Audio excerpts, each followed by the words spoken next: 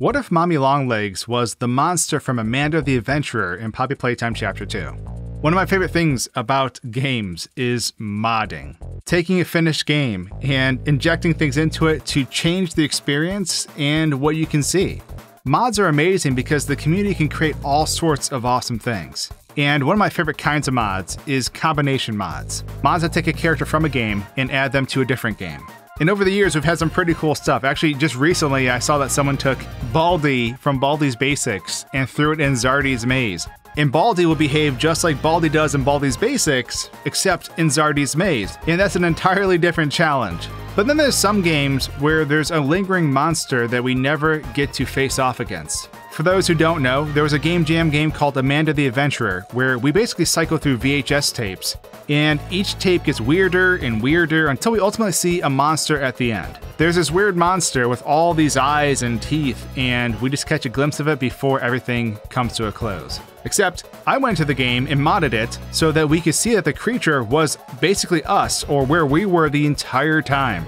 And this 3D model of this monster does exist, so I thought, hold on a second, I want to face off against this monster. I wasn't able to do it in Amanda the Adventurer, but I can certainly do it in Poppy Playtime Chapter 2. So the process of changing Mommy Longlegs into the monster from Amanda the Adventurer is kinda neat. So I was working with a modder named Junior, and this is what they said the process was like. Quote, the first step is extracting the model from the game. So I use a program to browse through the various files and export the ones I need. This probably isn't necessary, but I always run my exports through a 3D program called 3ds Max, and export them again as an FBX file to ensure I don't run into any skeletal issues. After that, I can import this FBX file into Blender and edit the models at the same time. Basically, lining up the modded character to fit into the existing rig of Mommy Longlegs for this example. After that's finished, you have to run Unreal Engine, and the version you're running has to be the same as the game you're trying to mod. You format your project files in the same way the game files are formatted so the game can read it.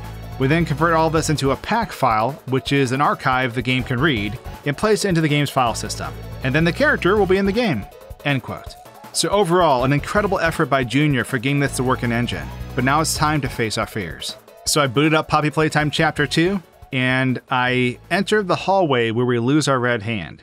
And as I reached for the switch, the monster dripped out of the ceiling. And honestly, seeing this come down out of the ceiling towards me is kind of spooky. You know, we haven't seen this monster move before, and seeing it come out and see it stretch its long hands out and drip its face down just like Mommy Longlegs would is very unsettling. I honestly don't know where it's looking because it has so many different eyes, but its teeth are truly terrifying.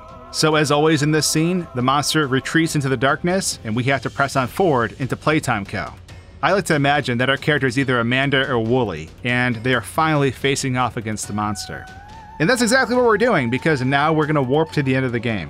Now, seeing this monster chase you is truly, truly terrifying. Maybe it's because it's so dark.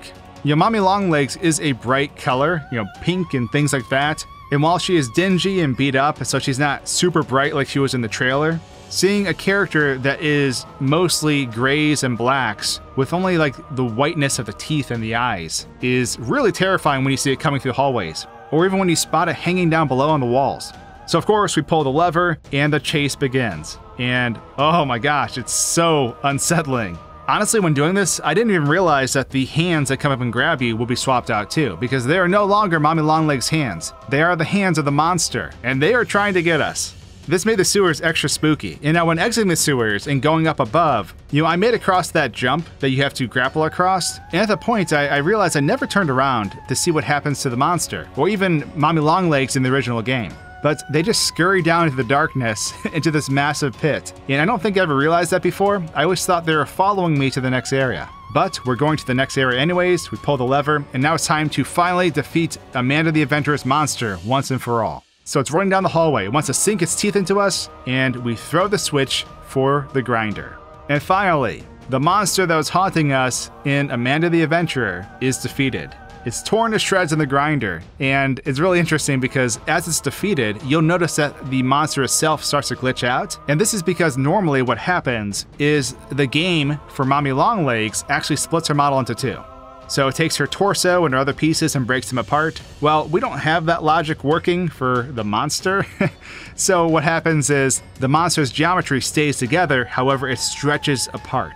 It's like a giant piece of silly putty just being stretched across the floor. And then, you know, the hand comes out from the prototype and drags away the top half of the monster, while the bottom half is still stuck in the grinder. And it's truly both a comical and terrifying sight.